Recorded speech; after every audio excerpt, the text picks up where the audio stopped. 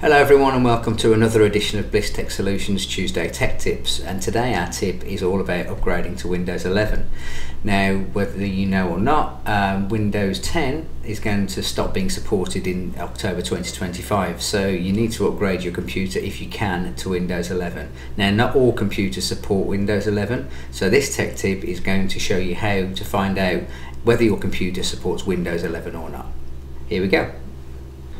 Okay, so the first thing you're going to want to find out is, are you actually running Windows 10 or Windows 11 already? And you can tell by looking, but the most sort of confident way you could check is if you right click on the Windows Start button on the bottom left and then select System.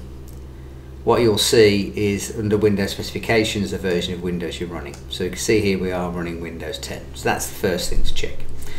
The second thing you're going to need is something called the PC Health Check tool. So if you go onto your favourite search engine and search for Windows 11 Upgrade Checker, you will find how to check if your device meets Windows 11 requirements. Basically this is, and exactly the same if you do it in Google. Search for the same thing, how to check if your device meets Windows 11 requirements.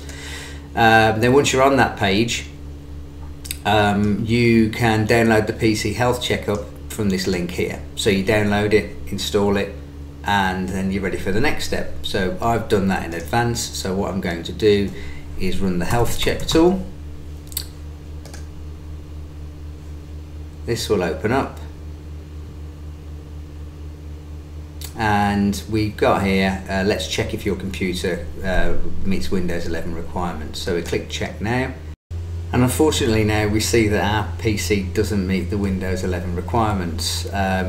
Basically it doesn't have a TPM and the processor isn't at the right level. I'm not going to go into the details about what those requirements are. You can check out our article on our website about that, and I'll post a link in the blog post to that article. So the options that we've got now, either we need to upgrade these components, which is probably unlikely, or we need to buy a new PC, unfortunately. The good news is if it comes up and says it's compatible, you can actually then go and upgrade your system to Windows 11 and yeah, enjoy updates for the next 10 years probably. So yeah, well, I hope you found this tip useful, and I'll see you again next time.